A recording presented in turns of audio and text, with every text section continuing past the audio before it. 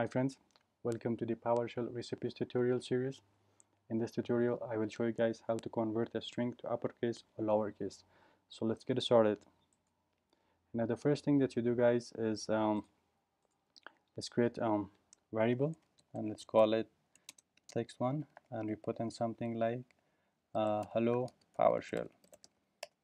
Now if we review the content of this variable, it shows hello PowerShell. But what if we want to convert this into uppercase? So in order to do that, we have to use the toUpper function. Now when we do that, you can see that hello PowerShell, it gets converted to uppercase. So let me clear the screen and let's create another variable. Let's call it text2 and let's type in something like hello world, and all of them, sorry, let's do it this way this time, hello world. So you can see that the H and the W, they are both capital and the others are lowercase. So what if we want to convert all of them to lowercase? So what we have to do is use the toLower function, and now you can see that the W in here and also the H, it gets converted to lowercase.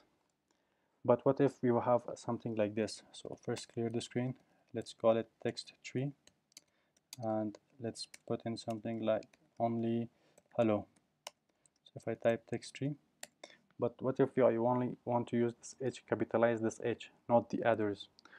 Now in order to do that, let me first explain the substring function to you guys. So let's say we have this substring function, and what I want to do is that I want to only select this H in here. So in order to select that, I pass in 0 and 1. If I press enter, you can see that H gets selected. So remember, in computer the index, it always starts at 0. So H is 0, E is 1, L is 2, then this L is 3, and this O is 4.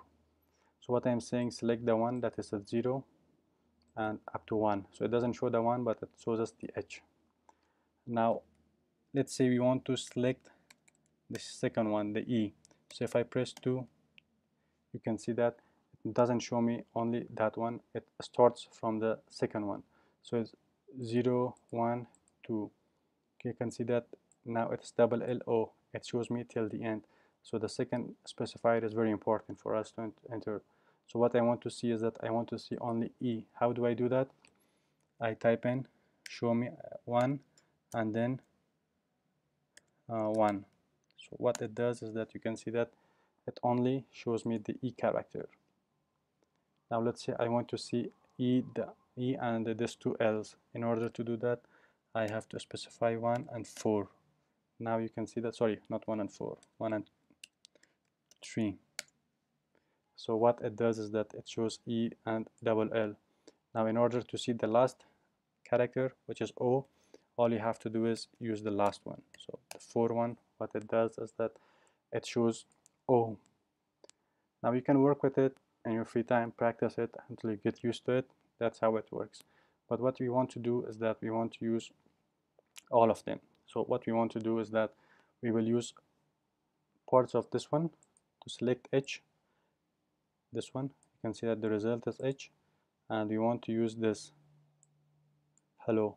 So in here, in order to select E double L O, what we did was that we specified 1 and 4. The easy way of doing it is just say type in 1. You can see that it says start with 1, so H is 0, then E is 1. So that's why it starts at 0 and it goes till the end of it.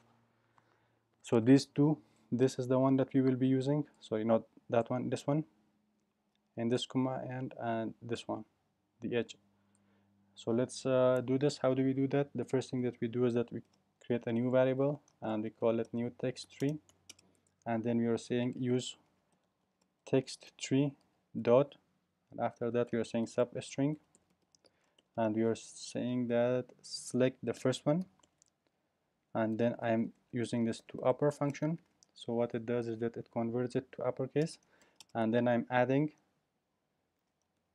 text3 dot substring, and then plus, sorry, not plus, this one.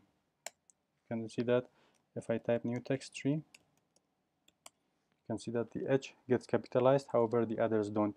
Why is it like this? Because in here you can see that this function is this in here, it returns H, and then I'm passing this H to this toLower function, which to upper function, sorry. So what it does is that it only capitalizes the first one, and then I'm saying text3.substring1, which is this function in here. What it does is that it takes all these 4 characters or 4 letters and it adds it to the end of each. So this is how you can capitalize letters in PowerShell.